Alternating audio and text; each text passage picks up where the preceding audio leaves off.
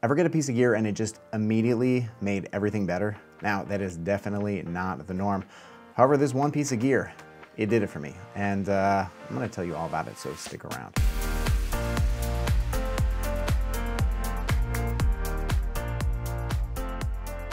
What's going on, everyone? My name is Josh Rzepka, and today I want to share a piece of gear that changed my life.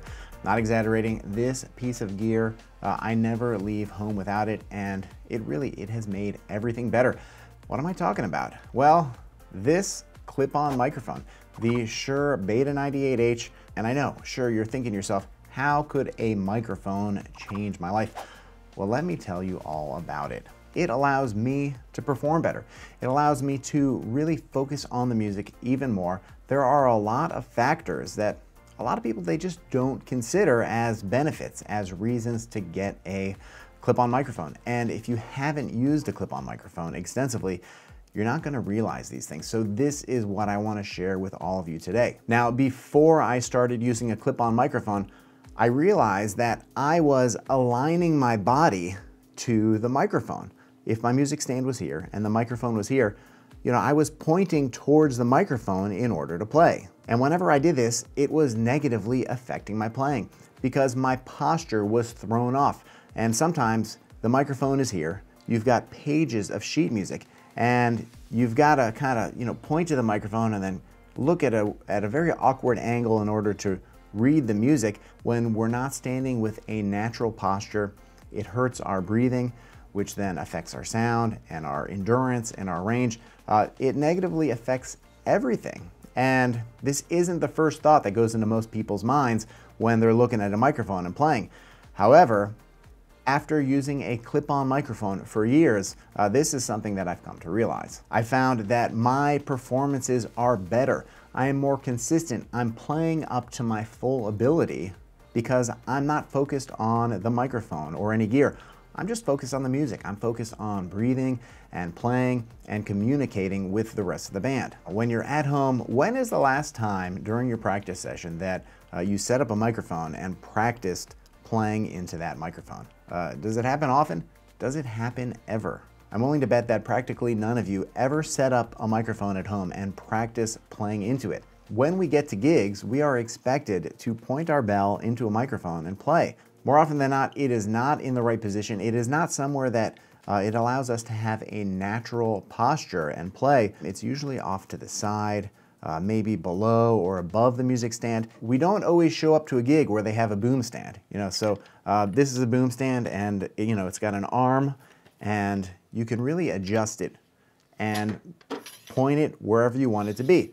That isn't always the case. Most of the time we show up, there's a microphone on a standard stand, and well, it isn't in a good position to play. We want to have the most consistent sound through the PA system as possible.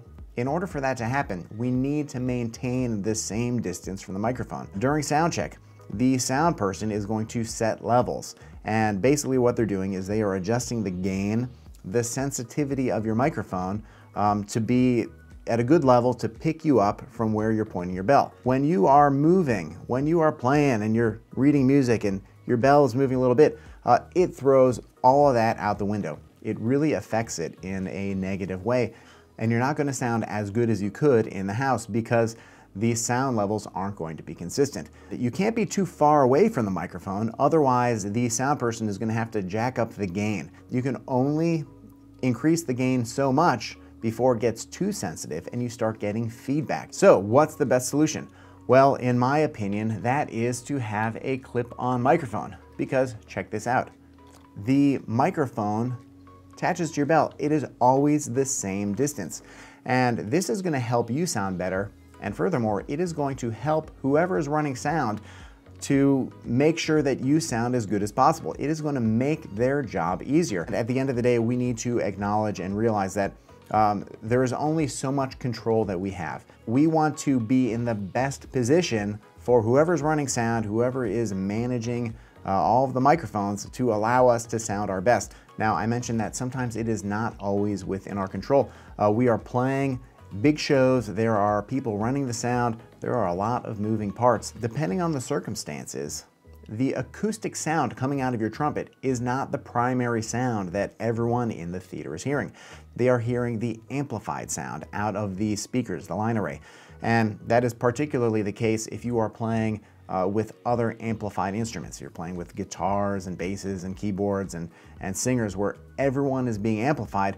Well, you're being amplified too. And you want to make sure that your signal is as even as possible, because the guitar player, the keyboard player, the bass player, they're not worrying about a microphone kind of coming in and out if they move their position a little bit, because it is a digital signal that they're sending out of their instrument.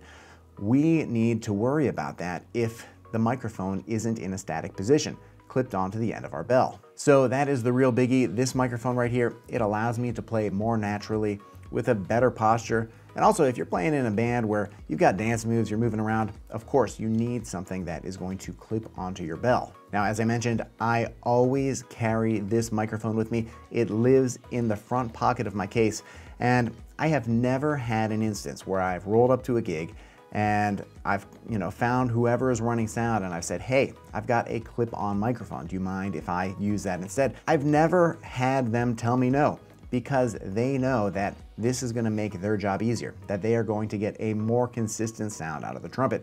Additionally, they're going to be able to kind of clean up the stage a little bit and get rid of one of the microphone stands. So, visually, it's going to look a little less cluttered on stage. Now, I mentioned earlier, this is the Shure Beta 98H. It takes phantom power, so that's something to keep in mind. And this microphone, it is great for mutes. I'm not joking. This is the best microphone for mutes. Any clip-on microphone is going to be great for mutes, but this one in particular, it works so well. Check this out. Harmon mute goes right in the bell, and look at this. You can adjust it to be exactly where you want it to be. This is what you want when you're playing into a Harmon. It is so hard to play a Harmon mute into a microphone on a stand and just kind of like maintain that same distance. It is so important for a Harmon mute in particular. You're going to get a great result if you use a clip-on with a Harmon. And this works with all mutes. Check this out. Here I've got a straight mute, just so you can see.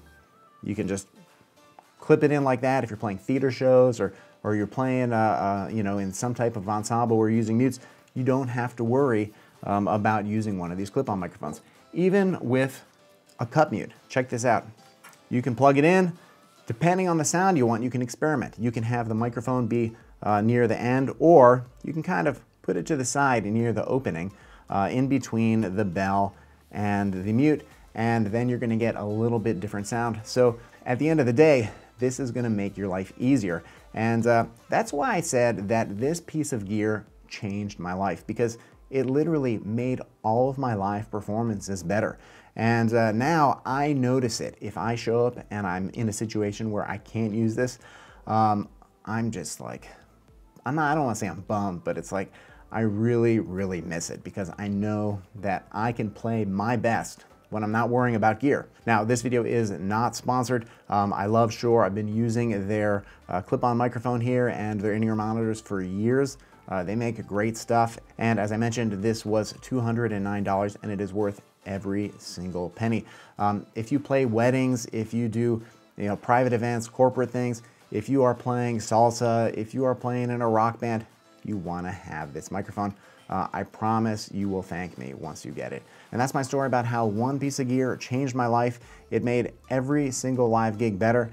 And let me know in the comments below what you think. If you've got a clip-on microphone, which one you use. And while you're at it, hit that like button and subscribe. It really makes a very big difference. I hope you found this video helpful. I want to thank you for watching, and I will see you in the next one.